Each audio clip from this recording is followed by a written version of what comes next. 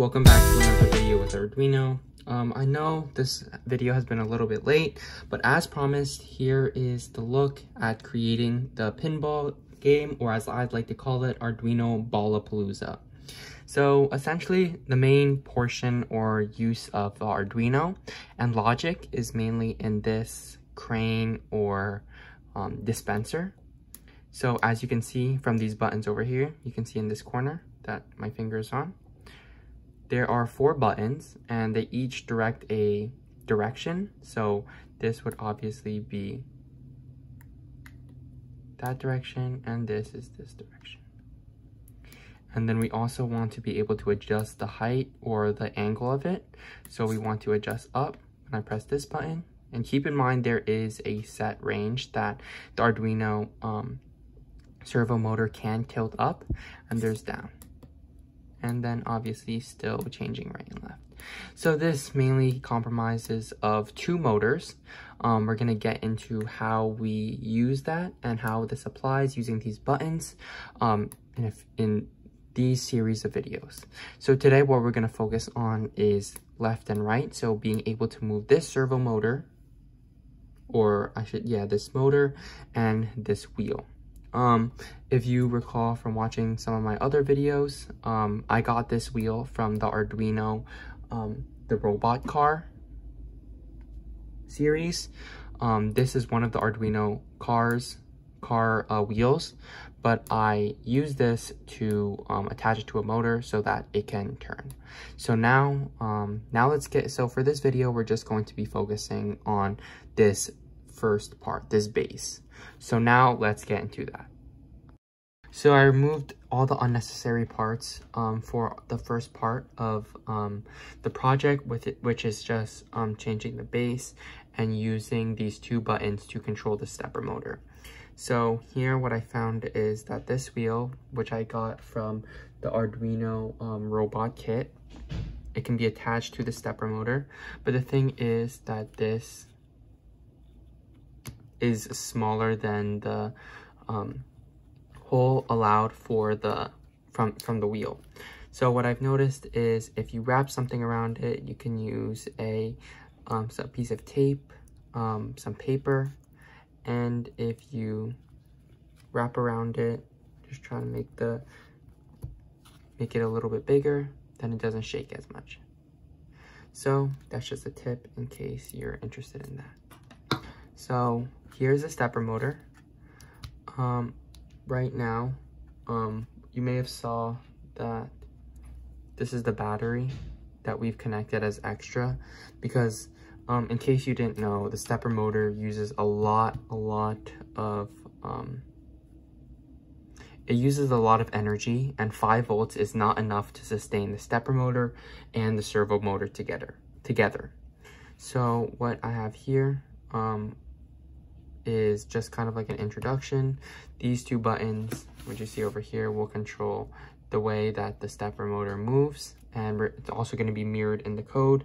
This is the driver, which we're going to be talking about a little bit later, but for now, this is kind of just what we're dealing with in this video. And now let's look at the wiring diagram. Okay, so here is kind of a loose demonstration of the breadboard, which is connected to the servo motor. These are the 2 buttons. I thought it would be best not to show the servo motor, just because the website that I'm using, Walkme, it doesn't have the module or the driver module that most mirrors the one that I have on my Arduino. So I'm just going to show you that with a physical demonstration, but in case you are wondering about how the buttons look for the first part, where we're able to rotate the stepper motor and change the base, this is what the wiring diagram is going to look like just for the breadboard. And so now let's just get into what it should look like for the stepper motor. Okay, so as you just reviewed the wiring diagram, you can see that these are the 2 buttons that were shown. Obviously, like I've said before, the buttons, you can make them parallel next to one another on the actual board, but it's hard to mirror that in the actual software since the buttons are so big. But here are the two buttons. You can take a good look. The first thing I want to acknowledge is this driver. So if you're dealing with this stepper motor, you can see how it's a little bit difficult to pull out, but if you're dealing with this stepper motor, this is what it's called. This is what it looks like.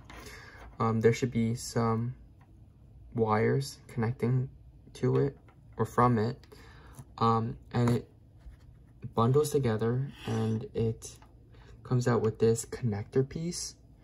I don't know if you can see that, but it has a blue. Make sure that the blue is on this right side if you're holding it this way. Just make sure that it fits. I don't think that if I flip this, it would still fit the same way. But in any case, just make sure that this is accurate and this is how your connection should look. Next thing I want to point out, you note that there are the different options here. It says in 1, in 2, in 3, in 4. What you want to do is connect in 1 to pin 9, in 2 to pin 10, in 3 to pin 11, and in 4 to pin 12. You can see that here. You can try to trace that. It's a lot of mumble jumble, but mainly just go down these options, and this should correspond to 9, 10, 11, 12. I know I wasn't able to show that because they didn't have this driver in the software. So make sure that those are connected. The next thing you want to do is when you get to this part, this is the second two connectors at the bottom. What we want to do is connect this one, this gray one, or the first. This is a -5 to 12U, if you can see that. You see that? Yep.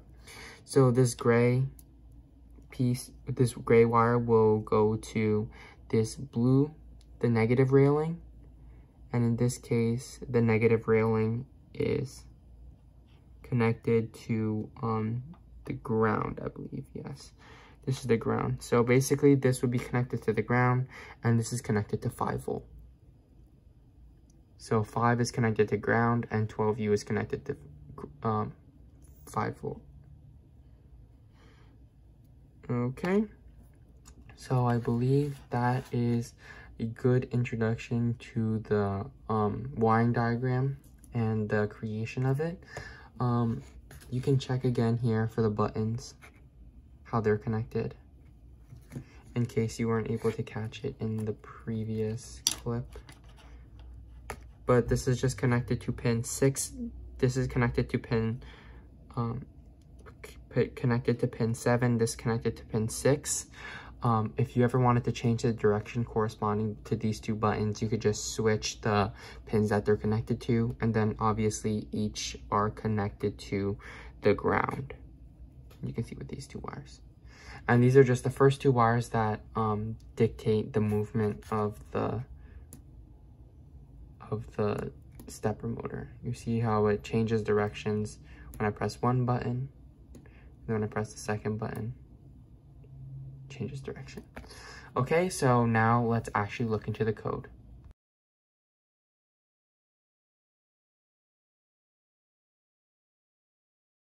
Okay, so now after looking at the stepper motor connections, we can finally move on to the code. For this code, you're going to need the ASOStepper.h library, which, as you know, you can go over here to manage libraries and just type in ASOStepper.h, and you should be able to find it. For those of you who are new and are not able to, do not know how to get it, you would just search it up here. This works for the new IDE, the 2.0.3, and also the old IDE. It's the same process for both. So once you've downloaded the ASOStepper.h, make sure to include it. This just allows you to use some of the functions and lines of code that will be factoring into our project. If your stepper motor looks similar to mine, that I'll display on screen right now, then you would keep this constant value 2048. You would change this value based on your stepper motor, but if you have the stepper motor that I'm using, which many of the kits and the Arduino, many of the Arduinos out there have, you would most likely stick with 2048. Okay, so now let's get into actually using the stepper motor and its communication between the Arduino and the buttons. One thing to point out, the ASIL stepper, I really like this library because it's easier to use. It's more smooth. I had some other problems with the other libraries before, so I really recommend the ASIL stepper.h. So as you saw before, the stepper motor, when connected to the driver, it's connected to pins 9, 10, 11, 12. Obviously, as you know, with a lot of the projects, if you want to change the way the pins that are connected to the driver, you would also have to change these as well. But according to my wiring diagram, and if you're following along with my project, you this should be consistent, 9, 10, 11, 12. This is for the buttons. As you can see in the previous two clips and the last clip, the buttons were connected to pins 6 and 7. So this is just initializing that as well, along with the motor pins. These are the step delay, which is going to be important for how fast or slow you want the stepper motor to change. Right here, this is super important. You should just copy this exactly. This basically just tells the ASIL stepper class and uses the function stepper just to initialize all this. So full 4 wire, and then obviously the pins that are associated with what we saw up here. We're going to go down. We're going to skip these because this is dealing with servo. We'll get into that in the next video.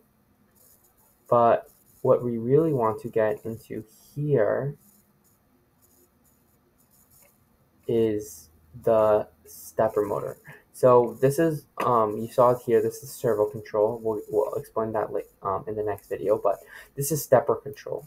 And essentially what stepper control does is, low, as you know, means that the button is pressed.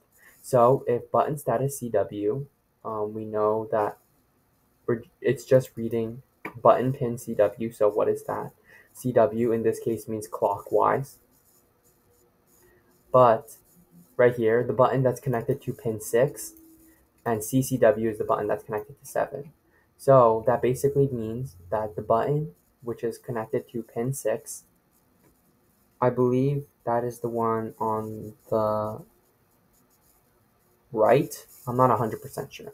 But essentially what happens is when this button is pressed, CW, clockwise, we want to rotate clockwise. We want to call this function. And this is the function that we're going to call. What this says is we want to set the speed at 500 steps per second. We want to move the motor 1 step clockwise. So this should just be basics, kind of the foundation. It's not super important or contributing to the logic, but here we have run speed to position. This is another function, but the delay is also another important part, which we addressed here.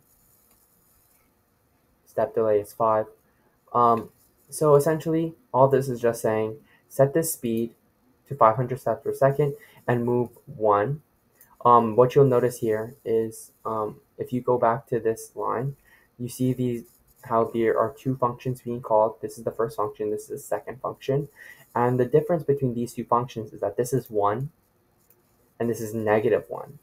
So this is saying when it's 1, move clockwise. When it's -1, move the opposite direction or counterclockwise. And if nothing is pressed, just stop. So essentially all it's saying is when the first button is pressed, that would make it go clockwise. Move the stepper motor clockwise using stepper.move1 along with all these others. But when you want to move it and you want to move it counterclockwise, you would use the same code but add a -1 just to change the direction. And that's basically it for the stepper motor, since it's just button logic and making sure you how we use the stepper.move function accurately. Okay, so I believe that's going to be it for today's video. Today, what we learned is controlling the stepper motor using these two buttons.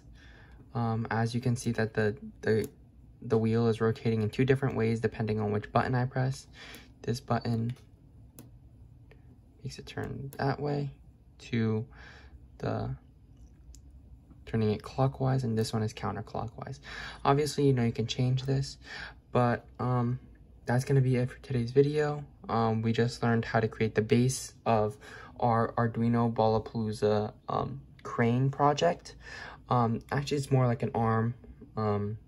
In the next video, instead of learning how to turn it in different rotations, we're going to learn how to rotate different, to change the angles, so higher or lower, and actually construct the protruding part of the crane or arm, as you like to call it.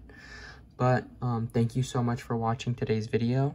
I really hope you learned something, and definitely subscribe and like this so I can make similar series videos like this, and also keep you guys updated on the rest of the videos on the series. Make sure to comment what your thoughts are. And yeah, if you really do enjoy these series, please let me know so I can be sure to make some more of these innovation projects or bigger large-scale projects instead of just introductory videos. So with that, I'm going to end today's video. Thank you so much for watching, and